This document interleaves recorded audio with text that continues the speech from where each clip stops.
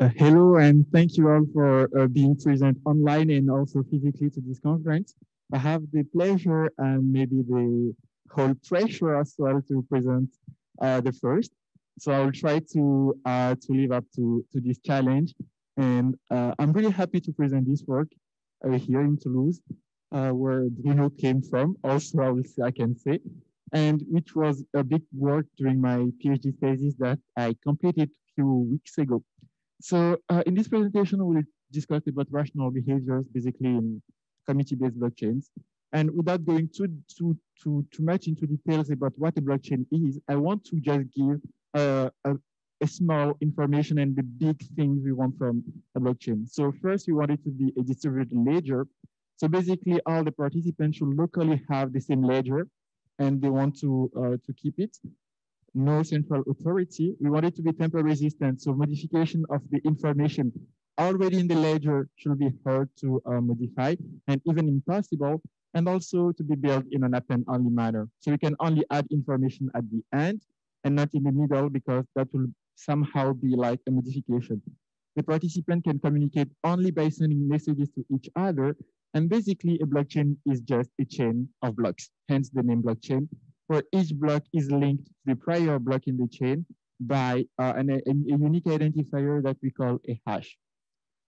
To build a blockchain, one of the most known blockchain is Bitcoin. And what Bitcoin does, you have, for example, two participants here, I and J, that want to add blocks in their blockchain. So the first one that is able to produce its block will add it and send it to everyone else. For example, the I player add its block, will propagate it, J will add it as well.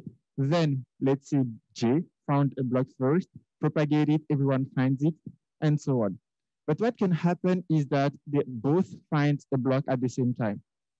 And in this situation, we say that we have a fork, because if we have a third participant, for example, then we can see that it has two blocks. It doesn't know which block to take, it doesn't know what to do.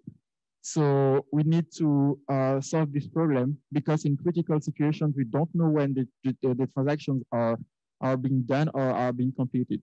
So we want to avoid the fork situations. To do that, there is an abstraction that exists in distributed computing that is called the consensus problem.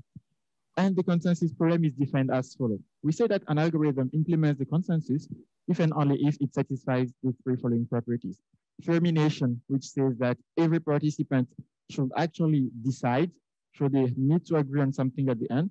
Then validity, which says that any value that is decided by a participant that is following the protocol, the algorithm, is actually valid with respect to a validity predicate that depends on the application, and also the agreement property, which says that if two participants or players that are following the algorithm decide, then they should decide the exact same thing. If we are able to satisfy those three properties, then all the participants that are following their algorithm will always decide something and decide the common value. To use the consensus to build a blockchain, what can be done is the following. First, we have the first block in the blockchain that is called the Genesis block. That will actually set up the whole system. And in setting up the whole system, it will also decide on the committee of fixed size that is known by everyone. That committee will run the consensus algorithm to produce a block, and they will propagate the block to the whole network.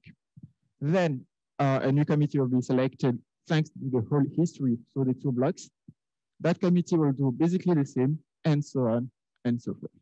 And there are already blockchains that exist that are doing this. For example, Tendermint, or Hotstuff, that is actually at the core of the Facebook project Libra blockchains. And once a block is produced, then all the committee members that worked basically are rewarded for their work. And to be totally frank with you, there are a lot of analysis about those blockchains already that exist. But one thing that is really important is that they consider only two types of participants in the system. So we'll call them from now on players, only the obedient that are actually following the protocol exactly forever, and also the Byzantine that can actually model any kind of bugs in the system or malicious behavior. So we only have those two types of participants in our system. And one question we wanted to know is, are these blockchains resilient or resistant to rational behaviors? And in particular, if we have participants that want to maximize their gain, are we still able to ensure the consensus properties? And I just want to recall that the three properties are termination, agreement, and validity. So in the rest of the presentation, we will introduce the rational players, and then we will see how the system evolves with their presence. So before doing that, the model we consider. So we consider that we have another set of players in our committee. So N is known, and the order of all the players is also known. They are known, and we only have them. So only one committee at a time, one block at a time. Then we assume that messages are synchronous and messages cannot be lost. So if a message is sent, everyone will receive the message basically. And we consider that we have two types of players. So the strategic that we call type S, that want to maximize their gain by reducing the cost of executing the protocol, and the adversaries, so the type A, that just want to prevent the consensus. So they don't want the consensus to be achieved. And we assume that a player knows if it is adversary or strategic, and is also knows its position in the committee, basically. It doesn't necessarily know the type of the other participant in the committee. And we assume that they are also evenly distributed in the system. Under this model, basically, we can ensure agreement. So if you recall, I wanted to talk about the three properties of the consensus. We can just forget about agreement for the moment, and we'll focus on termination and validity. So how committee-based blockchain works in a nutshell. So it works in multiple rounds. So all the players are trying to solve the consensus during each round. During the first round, we will have one player that will be the proposer that will propose its block to the whole other committee. Then the participants, once they receive the proposal, they will vote or not on the proposal if it is valid or not, basically. And if we have sufficiently many votes, then we consider that the block is produced. And that's it. If the block didn't receive enough votes, which is new, our threshold, then we go to the next round. We do exactly the same thing with the new proposer, and we continue that until we reach a decision, basically.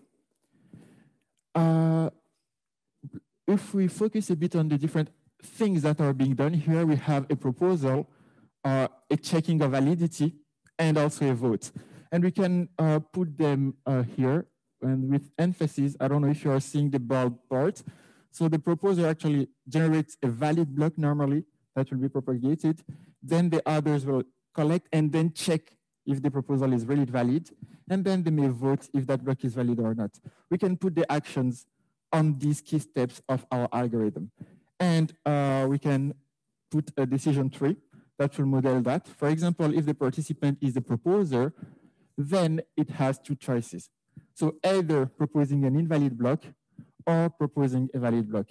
And if a participant receives a block, basically, it can check if the block is valid or not, and then decide to vote or not, depending on the validity. One thing important is that if the player did not check the validity, it doesn't have any validity information, but can still vote or not, however. But if it checked, then it has the validity information and can, in either case, vote or not vote. So we have that as our actions, and then we can try to understand the strategies that each participant can have. Do not forget that we have two types of players in our game. So we have the we have cost on each actions. So for example, checking validity or sending a vote, and those costs can represent the cost of executing the protocol or the electricity cost and everything like that. And we suppose that any strategic actually, when checking the validity, pays a cost C check. If it sends a vote, pays a cost C send. And if a block is produced, so a block is added to the blockchain, then the one that sent a vote gets a reward R. And we assume that the reward is bigger than the costs, which are bigger than 0, basically. And we also assume that if somehow they manage to make an invalid block accepted and added to the block, the whole ecosystem pays. a big cost that we call kappa, that is way bigger than R. And the goal of each strategic participant is to maximize its expected gain, basically. The reward minus all the costs. For the adversaries, we have a lexicographical preferences, actually, where since they just want to prevent the consensus, they do not care about the cost of their actions, basically. And they are happy if they make an invalid block accepted and added to the chain. Otherwise, if there is no block that is accepted, well, it's also still better because the consensus is not achieved. And in the worst case, a valid block is added. We have the consensus. They are not happy, but they cannot do better than that. And we assume that we have strictly more than 0 adversaries in the committee. And we denote that number F. And F is not necessarily known by everyone. They just know that there is at least one adversary. The participants will have different informations. So for example, all the votes that happened before, so in the round before, are public knowledge. So everyone knows those votes, but each one has private information. So for example, if a player checked, it knows that it checked, and then it knows if the block checked is valid or not. If a player did not check, that player doesn't have that information. And also we have an asymmetry of information now, where the strategic participant, a strategic player, only knows its type, its own type, and doesn't know the types of everyone else in the committee. But the other adversaries do know that information. So basically they know who are the other adversaries and who are the other strategic. So we have an asymmetry of information here. So to work and understand the whole behavior of participants and how the system will evolve, we need to use the solution concept of perfect Bayesian equilibrium. Because first we have incomplete information. Everyone doesn't know who is the others. And we have asymmetrical information between the different type of players. And basically, a perfect Bayesian equilibrium is a situation where each player is maximizing its own objective, anticipating rationally what the others will do. Then we are drawing rational inferences from what they observed from the other players to actually guess a bit the type of the different players according to Bayes' law when possible. And they're always picking their best action, no matter when they start basically the game. So we'll use this concept to understand the different equilibria that can arise. And oops, I forgot the slide. The question now is what are being done in committee-based blockchain in presence of rational participants? Now we can ask the question by what are the different perfect Bayesian equilibria that are in the game, and if these perfect Bayesian equilibria are satisfying the consensus properties, basically. First, we can see that we have optimal strategies for each of the participants. For example, the strategics will always want to propose a valid block, because if they propose an invalid block, that invalid block may be accepted, and then they will all pay a cost, basically.